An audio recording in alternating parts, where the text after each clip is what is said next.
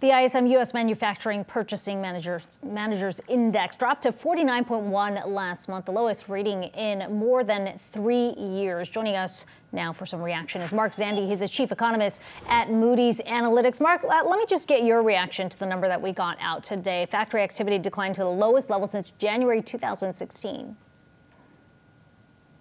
Well, manufacturing's in recession. That's the message from falling below the 50 threshold, and it's consistent with industrial production numbers. That's output. That declined in July. It's down on a year-over-year basis. And a host of other indicators all suggesting the same thing. So the manufacturing base of the U.S. economy is in recession, and you can connect the dots right back to the trade war. The president's trade war with China is doing real damage, significant damage to the global economy, and obviously to the U.S. manufacturing base. We did get this latest round of tariffs going into effect on Sunday as well. I mean, you point to it. We've heard the narrative coming out, the manufacturing sector, certainly a lot of companies holding back on investment because of the uncertainty, not knowing where things are headed. Where does this new round of tariffs now take us now?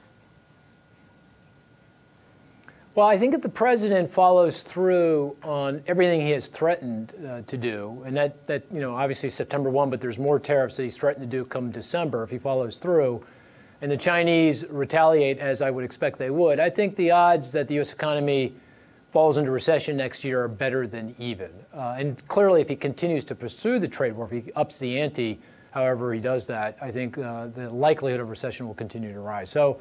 This is doing a significant amount of damage. The tariffs are doing a significant amount of damage, and the more he puts pressure, the higher he raises those tariffs, the greater the damage it will do, and the recession risks will continue to rise. No question, this latest round certainly hits consumers much more than the previous rounds that we've seen. Where do you think all of this leads the Fed? Well, the Fed is going to have to respond. It's going to have to lower rates. It's going to work really hard to try to offset the negative consequences of the trade war. It started, cut rates in July, quarter point. Futures markets expect another 3, even 4 quarter-point rate cuts by early next year. So that would put the funds rate target down to, if the Fed follows through, to 1%. And I expect that's probably what they'll have to do to offset the ill effects of the tariffs. Again, if the president follows through and on all that he's threatened, and that may not be enough. I mean, at some point, I would suspect that investors, equity investors, bond investors, are going to look at what's going on and begin to factor in the possibility that we're going to zero on the funds rate, that QE will have to be resumed, and I think that's going to make people very nervous and just exacerbate the recession risk. So. Right now, lower rates, markets are taking solace in the prospects for lower rates, but there's going to come a point in time, an inflection point, when they're going to view a rate cut as a real problem because that means the Fed is running out of room to respond. Meantime, Mark, we're keeping a close watch on what's happening over in the UK, in the House of Commons, this parliamentary debate that's happening to try and prevent a no-deal Brexit. Now there's word of a potential election that could come in October as well. In terms of the economic impact, what do you see as the contagion effect? We've seen the business confidence decline rapidly over in the UK. What's the impact over here in the US?